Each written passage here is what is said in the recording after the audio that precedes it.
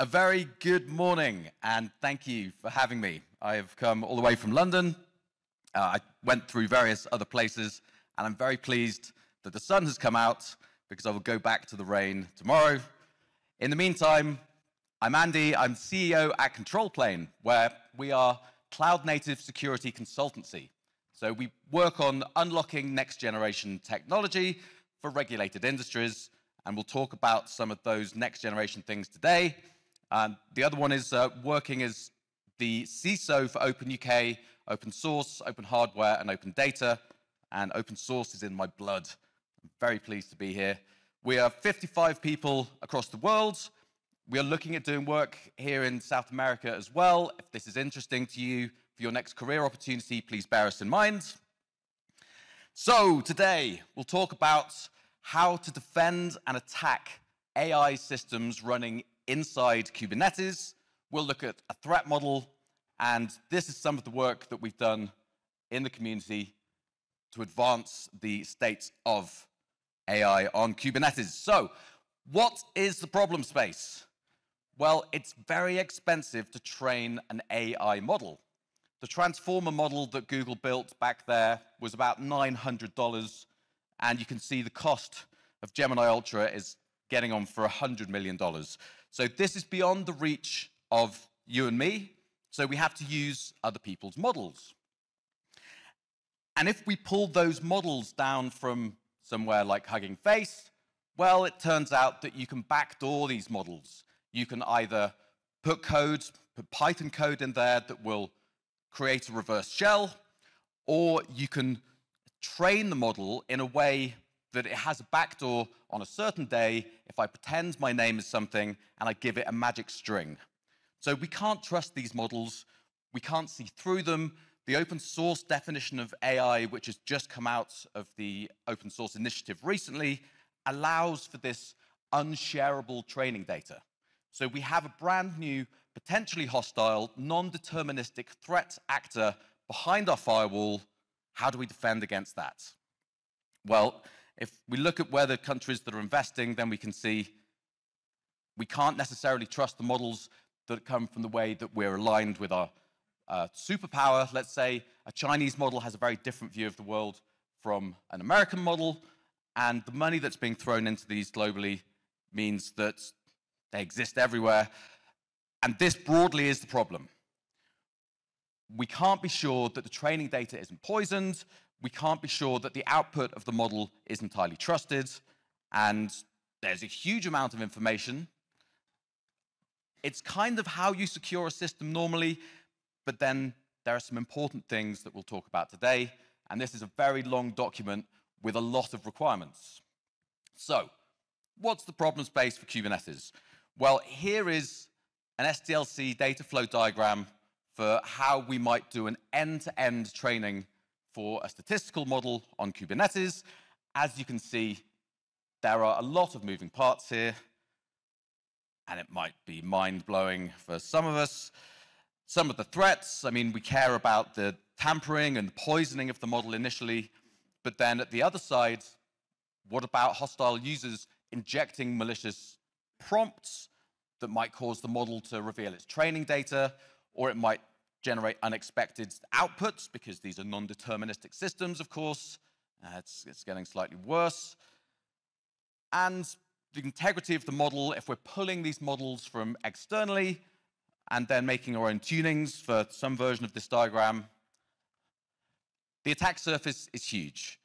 And doing this in a responsible way, you can see, incidentally, I will put these slides up straight afterwards. I've linked out to a lot of other talks and other external sources that we've used.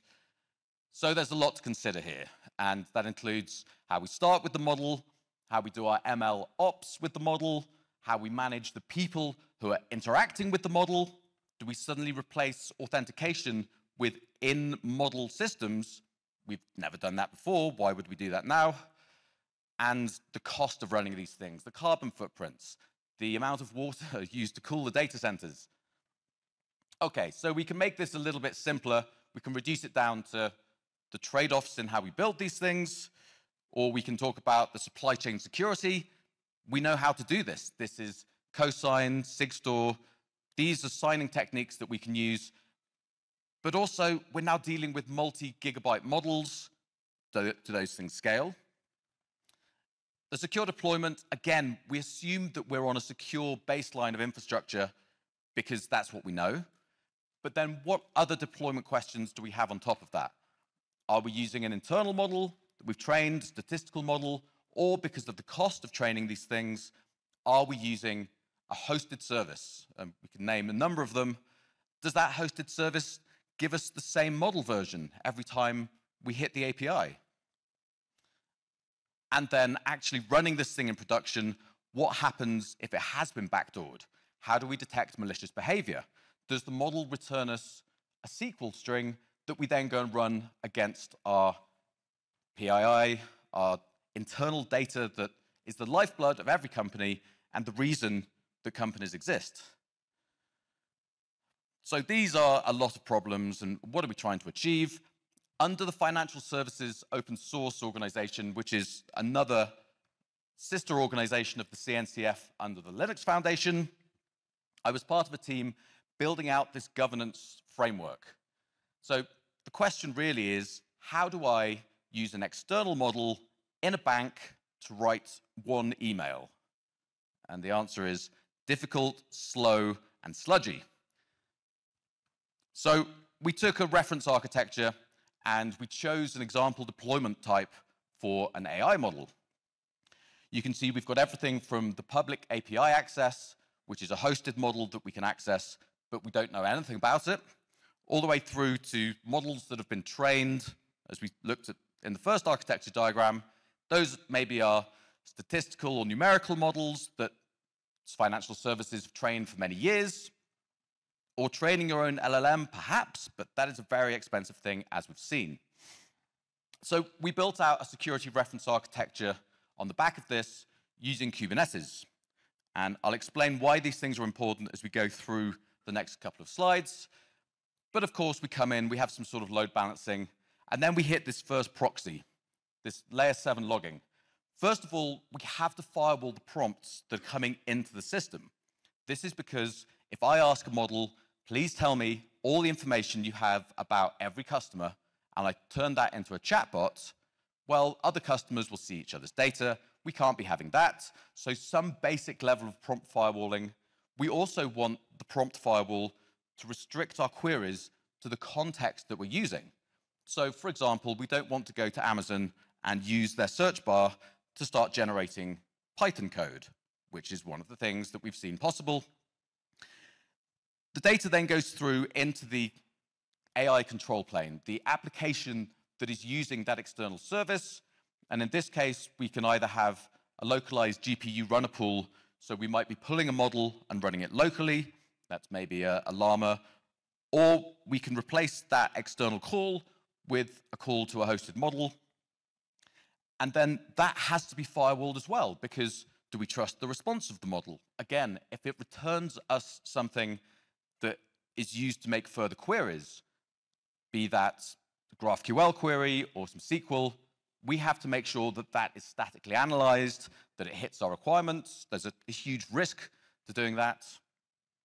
And then when the response comes back, that output analysis has to identify personally identifying information, intellectual property that might have been used in the model or to put on top of the model with retrieval augmented generation to give us more context cheaply instead of retraining. It could be toxicity. We don't want these models to be responding with things that make people uncomfortable, unsafe, or worse. And then finally, we get that back to the user. This is an expensive process. There are other models sat in those output analysis stages. And the state of the art right now is this is not a solved problem. So we're reducing risk instead of solving. So here's a very simplified view of what we've just spoken about using an external model. And what are some of the risks that we see here? So we'll map the threats that we might have. If we're pushing information externally, do we trust that information? Do we trust it's stored securely, rather, by the third party? What about our local version of that data? What about the application itself? Well, that's kind of in the context that we know about hallucination risk. Who's testing for these things? Well, red teams are testing to test the model to see if they can make it do something that you don't expect. Non-determinism is always a risk. Denial of wallet. If someone can force your model to make repeated or very large calls to an external service, that will cost you a lot of money. If you have two competitors with the same amount of funding and someone attacks the wallet that way, well, there's your runway as a startup. The compromise, various bits of integrity, user prompt injection. There's a lot of detail here that I won't go any further into. Also, I should have highlighted these as I went through them, but these are the relevant parts for each part of the model. Right, so how do we control these things? Well, again, I won't go into too much detail, but we can put canaries into these models. There is a set of AI Safety Institute directives that say to models should never do X, Y, Z. It's almost how to safely use the model. That contains a UUID. And if you can get that UUID back from a trained model, the theory is that model can then gain some sense of cognition because it knows what it's not supposed to do and can start working around the rules. We can use the same concept to hide bits of data and UUIDs that should never be scraped into a public training set and search those back.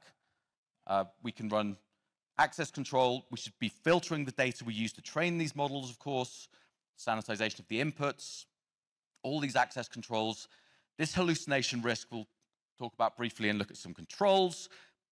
But non-determinism is a huge risk and something we must be cognizant about when deploying these systems. So how do we actually red team and attack these models? Well, this is a short version of the many tools that are emerging. This is a very busy space at the moment. Obviously, working in the UK and doing government advisory, Inspect AI is one of the most interesting to me. And this is essentially benchmarking the response of your system. So we're running these tools. We have our secure reference architecture set up. Is the response within the tolerances and boundaries that we accept as a consumer of this application? It's a very new way of thinking about applications because we're used to deterministically getting a Boolean response from a piece of code. Does it pass or fail this test? Is it a string match? Is it a range check even? But here we're looking more at something that's kind of like a distance from whatever objective truth that we have. Suffice to say, there's a lot of time and work goes into these frameworks, and they're worth investigating in their own right. There are tools for actually evaluating the models. Does it conform to a basic set of principles? This is one of the ways to red team a model, which is constantly injecting the same character. So 1 character A, 2 character A's, 3, at maybe 56, the model suddenly starts a stream of consciousness where no one's tested this, and you're getting thousands and thousands of characters of junk back, or maybe it repeats itself. These are the risks in deploying these models because we don't have a view on how the neurons and vectors that light up inside the model translate into outputs. And there's work going on in this space, but it's very academic at this point. And of course, indirect prompt injection. You upload the picture of a cat, which contains the next prompt, and as you can see in very small writing at the bottom, it responds with the capital of France is Paris, which has nothing to do with the poor kitten. This is all summed up broadly in the adversarial robustness toolkit, which gives us tools for red and blue teaming these models. Once you have these things deployed, there's a huge number of resources that you can use to verify these systems. But please be cognizant of the fact that we're dealing with an entirely new class of software and algorithm that responds in a different way and therefore needs to be tested and range checked in its own specific style.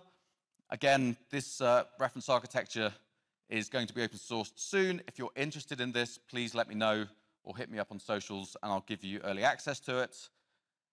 Key takeaways. Threat model everything. It's the same as all the systems that we designed before, but contemplate the emergent threats that occur. OWASP LLM top 10 is a very useful cross-reference here. Red teaming, of course, I would advocate for security testing for everything. That's my job, that's my passion. But in this case, the reinforcement learning for human feedback, that's the way that the major models are trained. That is the human in the loop. Bear that in mind when you're deploying these systems. And finally, do jump in and have a look at the work that we've done in Finos, because it summarizes this in a financial services sense very simply. Have a wonderful day, and thank you for your time.